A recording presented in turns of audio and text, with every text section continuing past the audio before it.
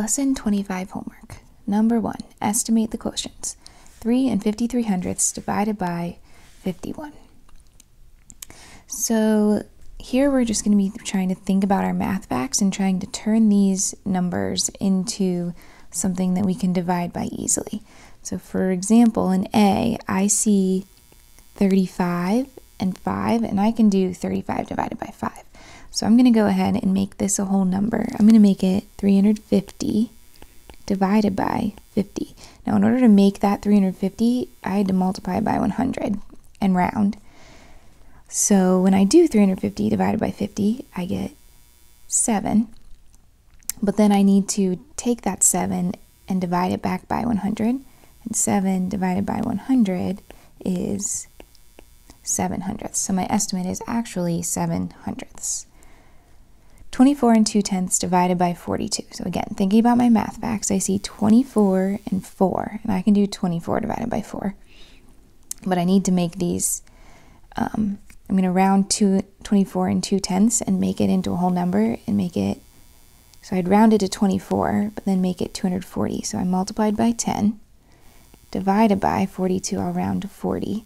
So 240 divided by 40 is equal to 6, but I multiplied by 10, so 6 divided by 10 is equal to 6/10ths. 9 and 13/100ths divided by 23. So again, looking for my math facts. Let's see, I have a 9 and a 2. I can't do 9 divided by 2, but I could do either 8 divided by 2 or 10 divided by 2. So I'm just going to make this 8 and then multiply it by 100 so that I can get rid of the 13/100ths. So 800 divided by 20 is equal to 40. And then I'd multiplied by 100, so I need to divide by 100. And I get 4/10ths. D, 79 and 2/10ths divided by 39. So 79, that is really close to 80. And 39 is close to 40. So we really have, I'm just going to leave it as 80 divided by 40.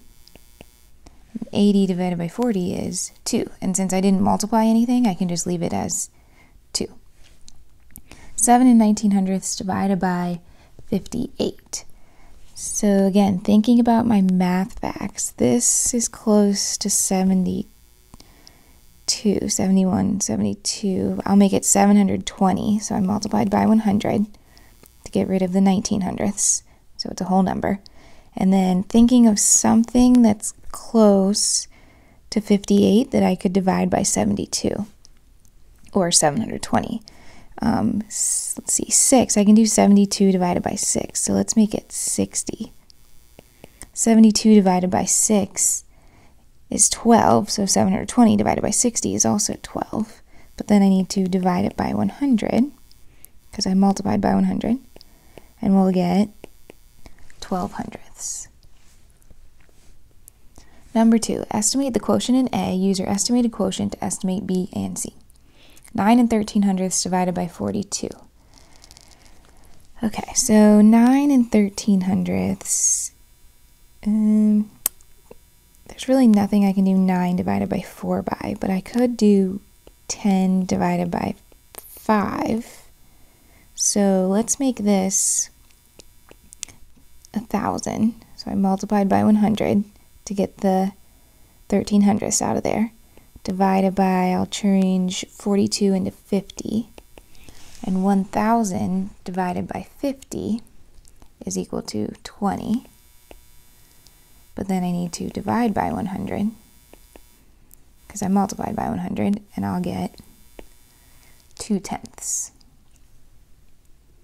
And then here, it's 913 divided by 42, so 9 and 13/100ths, what we did to get 913 is multiplied by 100. So I'm just going to take my quotient of 2/10ths and multiply it by 100. Since they're both dividing by 42, we'll get 20. So our estimate for that would be 20.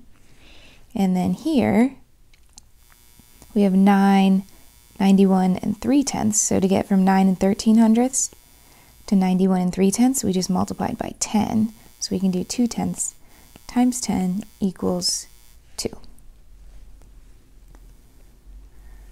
Number 3.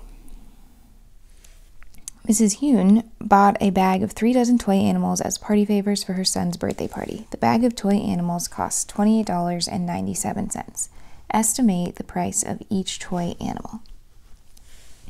Well, 3 dozen, so there's 12 in a dozen, so 3 times 12. So she bought 36 toy animals, and it cost $28.97. So what I see, this is really close to $30. And we can either round up to 36, round it up to 40, or we could round it down. It's going to be easier to round down, so I'm just going to do 30 divided by 30 animals. And so each one is about $1. Or if we did it 30 divided by 40, we would get about 30, well, that's equal to 30/40ths, which is equal to 3/4.